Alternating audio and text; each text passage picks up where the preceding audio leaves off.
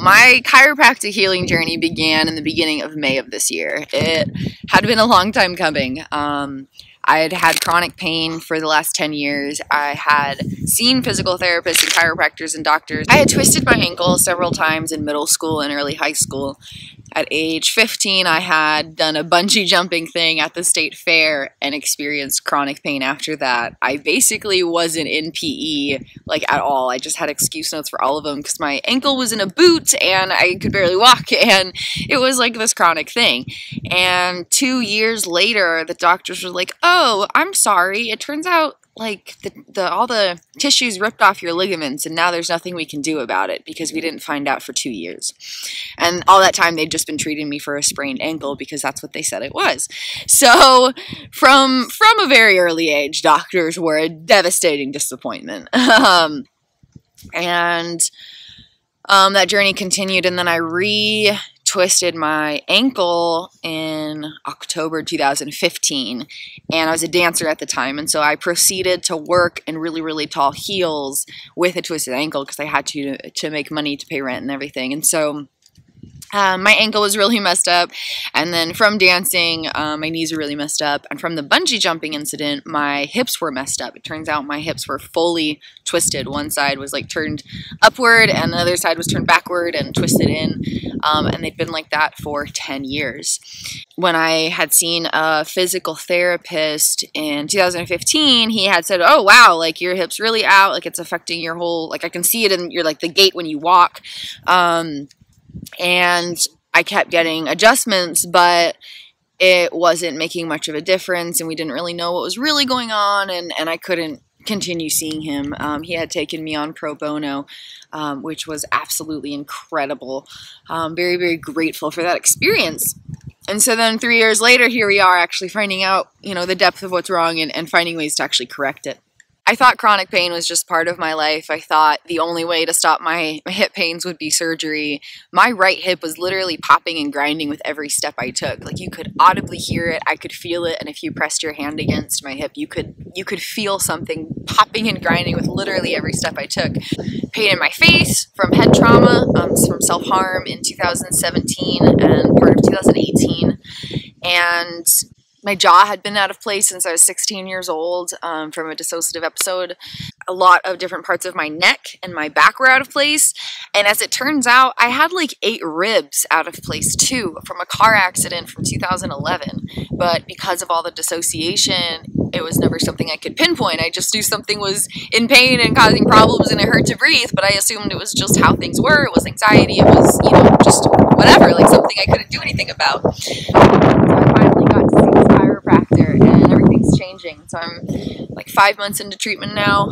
May, June, July, August, September. Yes, I'm 5 months into treatment now, and we are making huge progress. My wrist and elbow and shoulder were also out of place from being assaulted in August of 2017, and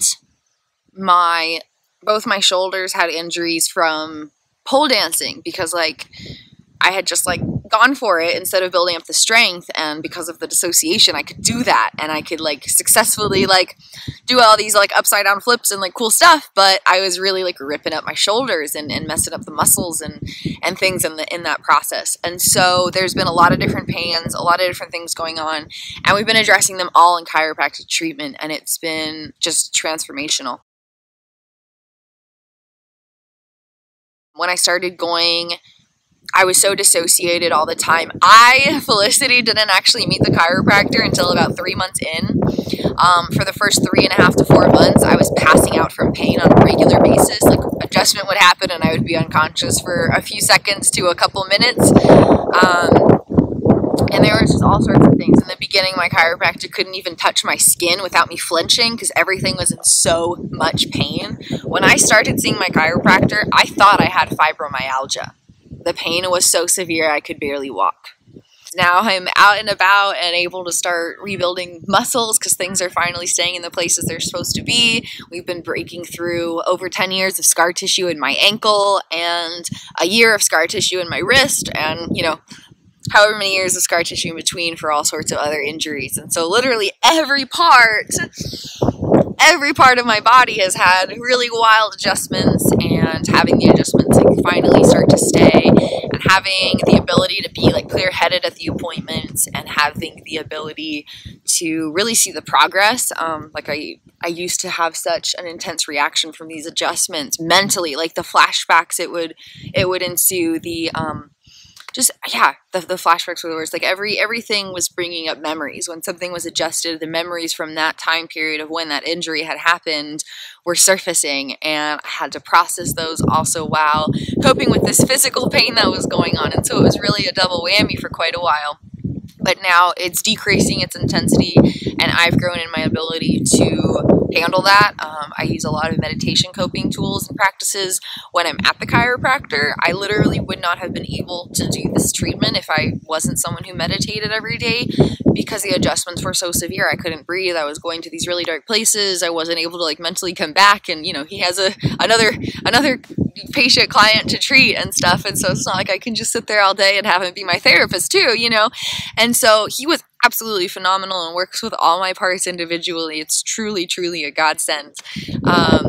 But I had to have a lot of deep breathing and meditative type practices to even be able to stay present through these intense adjustments, and come back after passing out and decide to be in a state of consciousness that was stable rather than the trauma part that had been triggered forward. And like there was just a wide variety of things that have had to be worked through. And we are seeing the payoff, the progress, my clarity of mind, the ability to use my body, the ability to feel my body. Literally, my entire body was just completely numb before. It was literally just numbness. Like, touched anywhere on my body, it would have just been numb. I wouldn't have had full feeling. And now I'm regaining my feeling, regaining the ability to be grounded in my body. And someday it'll be a pleasant experience to be in my body. Right now, it's still pretty painful, but I can already tell it's not nearly as painful as it was a few months ago, and to see that progress is really encouraging, thinking where I could be in, a few years from now. So, little peek into my chiropractic healing journey, and we'll see where things take us.